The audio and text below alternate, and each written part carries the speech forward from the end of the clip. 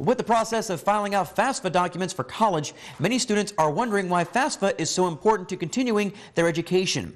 Tonight, WBKB went in depth and found some surprising numbers.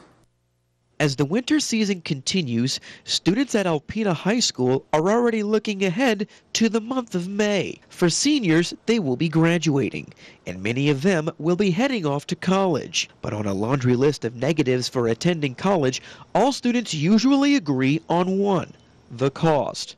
Counselor Mary Dowse says students are usually aware of the large cost of attending college, but says help is available. College is very expensive, and most students will end up with scholarships or loans of some sort, unless they're going to a community college on a 2-year program. And even then, many of the students need some assistance. According to U.S. News & World Report, the yearly average for tuition and fees for in-state students attending public universities is over $8,000. That's an increase of 42% since 2006. Mary agrees the best way a student can determine what method of aid is best for them is to educate themselves. Many people don't think they can afford college. With student loans, you can afford college. It's a matter of how many student loans you want to pay back later. And there are scholarships that are never applied for.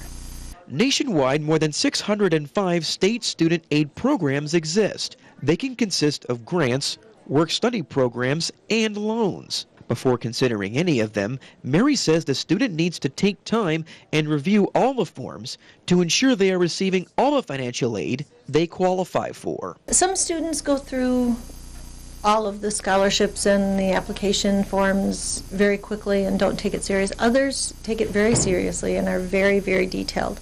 And with a detailed look at the FAFSA applications, college students should be able to figure out what is their best means to pay for continuing their education.